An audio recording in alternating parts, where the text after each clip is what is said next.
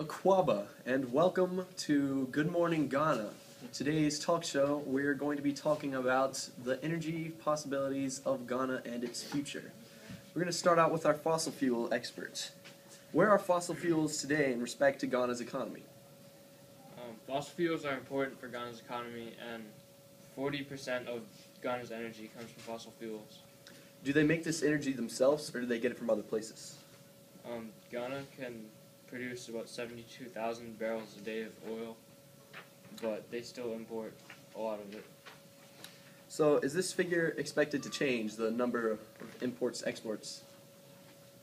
We're hoping to reduce the amount of imports and produce more of our own.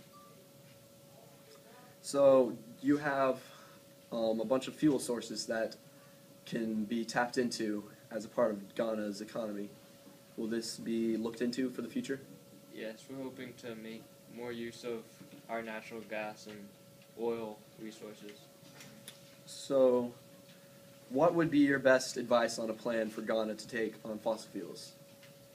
For short-term goals, we're hoping to use oil and natural gas and make sure that the usage is consistent with international standards for pollutants and cleanliness. Sounds good. Okay, now let's move over to our renewable energy expert, Brendan. How viable is different renewable energies? Because I don't think that Ghana has particularly very much in play, besides hydropower, that is. I mean, right now we have a lot of hydropower, but we have the geography for the solar, and off the coast we can put many wind turbines. I've heard that biofuel has had a history in Ghana. Is this true? Yes, there's actually a toilet day in Ghana where they took human waste and turned it into biodiesel. Sounds pretty crappy for them. What is your advice on renewable energy in Ghana's future? All we need to do is just lessen the biofuels and higher it. We can just use every renewable and just combine them together, and we'll eventually have enough to go 100% renewable. Do you see hydropower as a continuing effort, as 60% of the energy today already comes from it?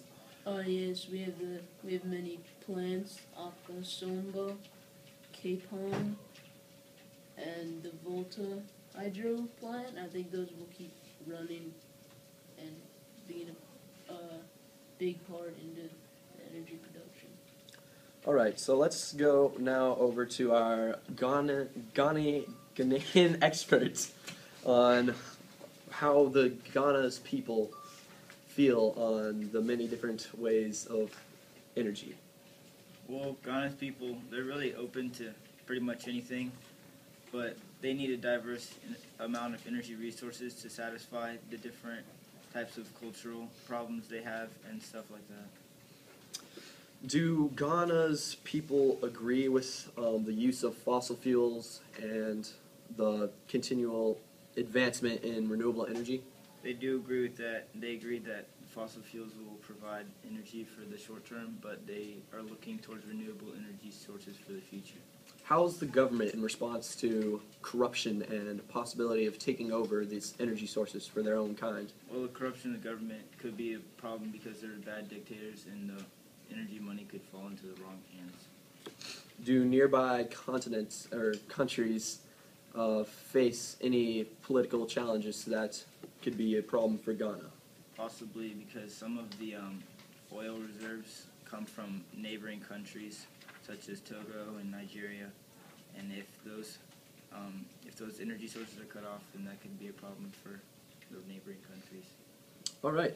Now, all this seems pretty bright and peachy, but how does this work in response to economical problems? We're hoping to get more and more financial support from private companies, and if we make more plants, then we're hoping that those will be self-sufficient and we won't have to continue to pay for those, and if we receive more support in that way, then we'll be able to put into place more plants.